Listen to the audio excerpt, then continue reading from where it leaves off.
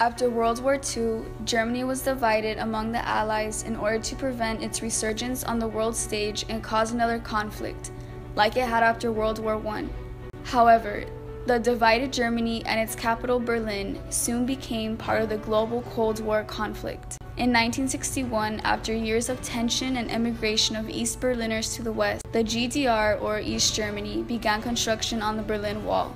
Surrounding West Berlin, the wall was meant as an obstacle to prevent the entrance of unauthorized East Berliners to the West. The wall would begin as barbed wire obstacles in its initial days and emerged to an elaborate border zone meant to kill anyone who attempted to cross.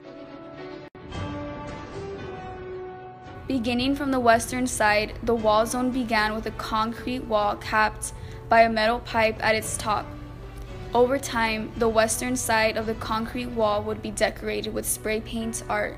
Right behind the western side wall was a system of ditches and tank traps preventing anyone from driving through the wall. To patrol the area, a pathway was built to allow for patrols to occur through automobile.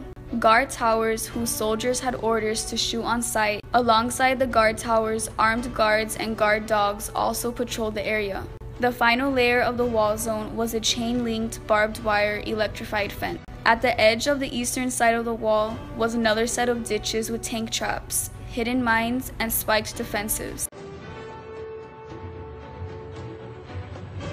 Eventually, the East German government announced unrestricted travel through the wall in 1989, and soon thereafter the wall would be torn down by citizens. Today, portions of the wall can be found in Berlin and around the world. The area where the wall once stood is marked across Berlin today.